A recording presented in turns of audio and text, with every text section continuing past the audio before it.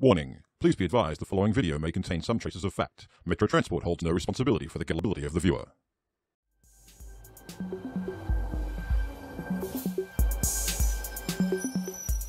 Hello and welcome to Tour Guide Courtney, where we're covering the construction of the light rail in Sydney. Now, people often don't know the reasons behind the light rail, but let me tell you, it has come to light. Now, you'll notice that at the beginning of the light rail construction, there were some signs around. Now, these signs weren't just literal signs, they were also behind-the-scenes signs of exactly why the light rail has come into construction. Now, you'll notice the two words that are the slogan of the light rail construction are Tomorrow's Sydney.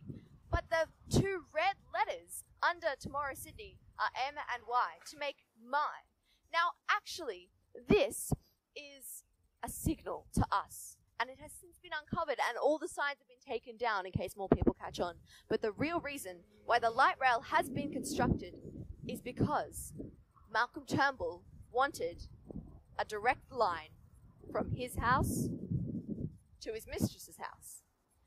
That's what he wanted. He decided, look, I live in Kingsford, and you live all the way up in the CBD in George Street.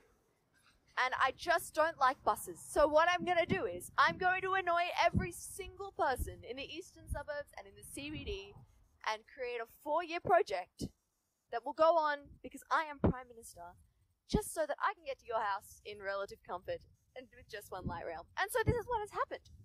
And they've, put out things saying, it's for the best for everyone, but really, this is what's going to happen. The light rail is going to be finished, and it's not going to be finished till about 2020. And in that time, Malcolm Turnbull is going to decide that he wants light rails to only run at the times that he actually needs to get into the CBD. So the light rail timetable is going to go like this. There's going to be one at 10 a.m. when he decides he wants to go into work.